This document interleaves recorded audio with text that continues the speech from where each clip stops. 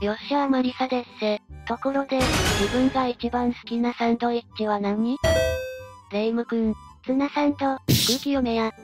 ということで、本日は卵サンドを作ります。マリサ、冒頭からこんなことは言いたくないけど、卵なんて超高級な食材をどうしたの？100円おじさんの情報提供のために、ゆっくり警察署に行ったんじゃよ。そしたら対応してくれた刑事さんが、卵をくれたんじゃよ。マリサ、なんで刑事さんが卵をくれるの？刑事さんのご実家が、ゆっくり養鶏場なんだって。でもマリサ、刑事さんに怒られなかった。100円あげるからついてこないかって声をかけられて、マリサはどう答えたの？ダッシュで逃げましたと答えたんじゃよ。マリサ、ダッシュで逃げる前におじさんから100円もらってることは話したの？そんなこと言うわけないじゃろ。もしそんなこと言ったら、あっしが豚箱行きですせ。では、本日も元気バリバリで、クッキングスターティング。マリサ、その卵のパックはなーに？マジックでゆっくり養鶏場って書いてない。しかも手書きの紙をテープで貼ってるみたいだよ。ウプ主の演出じゃないの。気づかないふりをしてあげよう。そうじゃね、機嫌が悪くなると面倒くさいからね。では、ゆで卵を作るよ。今回は、贅沢にも3個使います。沸騰したお湯に卵を入れる。ところで、マリサ、4月に卵サンド作らなかった？作ったね。でも前回とは全く違った卵サンドを作るよ。今回は、超滑らかで、アダルテイの卵サンドじゃよ。マリサ、使う具材は卵だけ？そうじゃよ、シンプルに卵を全身で感じ体験ね。卵は何分茹でるの？12分じゃよ。それと、卵の殻を剥くシーンはカットしますじゃよ。録画ボタン押し忘れじゃねえか。卵が茹で上がったら、卵黄と白身を分けますじゃよ。マリサ、今、滑って卵を落とさなかった。落ちたら卵黄がすっぽり取れてたね。まあそんな時もあるさ。卵白と卵黄を分けたら、卵黄をペースト状にするためにフォークで潰していくよ。マリサ、卵黄をなんでペースト状にするの？卵黄の塊があるとボソボソして、滑らかな食感を損ねるんじゃよ。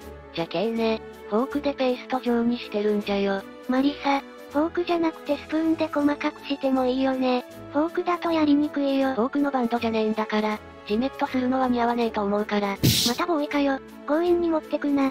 まあこの卵黄をペースト状にする作業は、マジで大事じゃからね。この作業がちゃんとできてないと、滑らかな卵サンドはできんから注意じゃよ。マリサ、いつの間にかスプーン使ってるね。フォークを使ったのはネタをやるための計算？計算なんてせんがな。偶然でんがな。ところで、こんな感じのペースト状になれば OK です。ここで、生の卵黄を入れるよ。この生の卵黄が卵サンド界の救世主になるんじゃよ。マリサ、ちょっと大げさじゃない。とにかくこの生の卵黄のすごい活躍を聞いてよ。まず、生の卵黄を入れることにより、より濃厚になる。そして、生の卵黄の程よい甘さもプラスされる。さらに程よい水分を含んだ生の卵黄を入れることにより、マヨネーズと卵黄と白身が混ざりやすくなり、卵とマヨネーズが一体化しやすくなる。これが生の卵黄の活躍じゃよ。卵黄はこれで OK です。次は卵白ですね。英語で言うとロミシーですね。嘘つくでねえよ。突っ込むの遅れちゃったよ。冗談じゃよ。ところで卵白ですが、今から切っていくけど、そんなに小さく切らなくてもよかとよ。マリサ、超滑らかな卵サンドを作るんじゃなかったの？卵白をすごく小さく切った方がより滑らかになるんじゃないの？まあ素人さんはそう考えがちなんじゃが。おめえも素人だろ。それでは、説明しよう。今回、卵黄はペースト状にしてから生の卵黄と混ぜて、トロトロで濃厚になった。でも、状態は粘度の強いドロドロなんじゃよ。そこにすごく小さく切った卵白を混ぜたら、あれ具が入ってねえよ。マヨネーズだけかよ、みたいになっちゃうんじゃよ。マリサ、要するに、卵白を小さく切ると、卵サンドとしては、歯ごたえがなくて物足りなくなるってこと。その通りじゃよ。それに卵白っつうのは、卵黄と卵白を分ける際に自分も滑って落としてしまったように、とても滑りやすいんじゃよ。じゃけーね、多少大きく切っても滑らかさを邪魔しないんじゃよ。また自信家なレイム悪いけどテレビばつけて。わかった。先日、ゆっくり刑務所を脱獄して逃走していた犯人が逮捕されました。犯人は、100円おじさんと呼ばれており、ゆっくり森林公園で警官に取り押さえられ逮捕された模様です。また市民の情報提供が、犯人逮捕に繋がったとのことです。これで市民に安全が戻りましたね。マリサ、100円おじさん逮捕だって、マリサの情報提供で逮捕されたかもね。おっと、卵白が切れたら、卵黄に入れて混ぜるよ。ところで、自分、なんかもらえるんすか？マリサ、もう刑事さんに卵をもらってるじゃない。もうそれで十分だよ。それと、懸賞金とは話が別ですせ。マジで懸賞金くれないかな。久しぶりにチャーシュー食べたいし。ところでマリサ、卵黄と卵白は軽く混ぜればいいの？混ぜるんじゃなくて、コーティングするんじゃよ。先ほど、卵黄をペースト状にしてから、生の卵黄を混ぜたじゃろ。なので、卵黄が粘土を持ったドロドロの液状になってるんじゃよ。これにより、白身に卵黄をコーティングできるんじゃよ。マリサ、チャーハンを作るときに、ご飯に卵をコーティングするのと同じだね。まあそう考えてもらってよかとよ。卵黄と卵白はこんな感じで OK ですせ。そうしたら、このままだと味がないので、まずは塩ですね。塩は本当に軽くでよかとです。塩を軽く振ったら、我らが味の素の登場だー。これも軽くでよかとよ。マリサ、塩と味の素はなんで少ししか入れないの？今作ってる卵をパンに挟んだら、最後に、卵黄漬けを乗せるからじゃよ。卵黄漬けは少し味が濃いので、ここでは少しの塩と味の素で OK なんじゃよ。そしたら次はマヨネーズですね。マリサ、マヨネーズを入れすぎないでね。なんば言うとうと、誰に言ってると思ってるんじゃ。アイムマヨラー。じゃあ、マリサが2人もいる。自己紹介が遅れました。アイアム未来のマリサでんがな。ところで未来のマリサ、なんで未来から来たの？今回の目的は、マヨネーズの入れすぎを防ぐ任務ですせ。もう入れちゃったよ。入れる前に今回。わて、未来に帰る。なんか落ち込んでなかった。ちょっと強く言い過ぎたかな。ところでマリサ、未来のマリサが言ってたけど、マヨネーズを入れすぎたんじゃない。だって、卵黄をペースト状にして生の卵黄を混ぜたじゃん。そのドロドロの粘土を持ったもので、卵白をコーティングしたんだよね。それだったらマヨネーズはいらなかったんだよ。そうじゃね。今、マヨネーズを入れちゃったけど、マヨネーズを入れると、卵の存在感が薄くなるんじゃよね。私たちは卵サンドを作ってるんだから、卵の旨味を引き出すべきなのに、マヨネーズを入れすぎて、卵の旨味を消してしまったんだよ。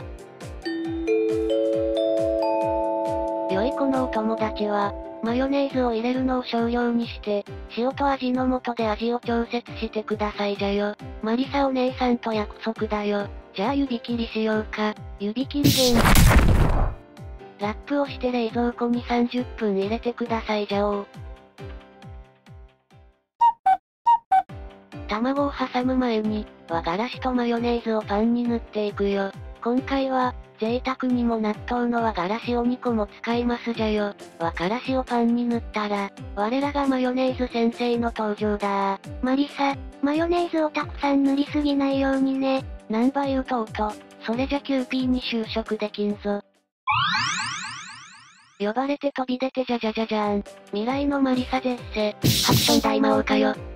ところで未来のマリサ、なんでまた未来から来たの？忘れてもらってはいかんぞ。わての任務は、過剰なマヨネーズ使用を防ぐことですせ。もう大量に塗っちゃったよ。塗る前に今回、マジ使えねえな。未来から来た意味ないじゃん。わて、未来に帰る。マリサ、すごく落ち込んでるみたいだったね。ちょっと強く言い過ぎたかな。まあ、どんまいけるじゃよ。ところでマリサ、未来から来たマリサが言ってたけど、マヨネーズを使いすぎたんじゃない。こんだけ大量にパンにマヨネーズを塗ってしまうと、さっきの卵黄と卵白にマヨネーズを混ぜた時と同じで、卵の個性を消してしまうんじゃない。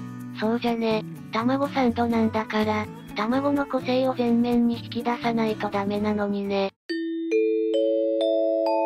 視聴者の方でこの動画を参考にして作ってくれる方は、マヨネーズではなく、バティを塗ってくださいじゃよ。では、30分冷蔵庫で冷やした卵をパンに乗せます。できるだけ、真ん中をこんもり持ってください。マリサ、今回は、マヨネーズを卵に混ぜすぎたけど、とろーりして美味しそうだよ。自分の計算通りです。黙れマヨラー。とろーりした卵を乗せたらその上にパンを乗せます。そしたらラップで巻いていくよ。マリサ、なんでラップなんてするの？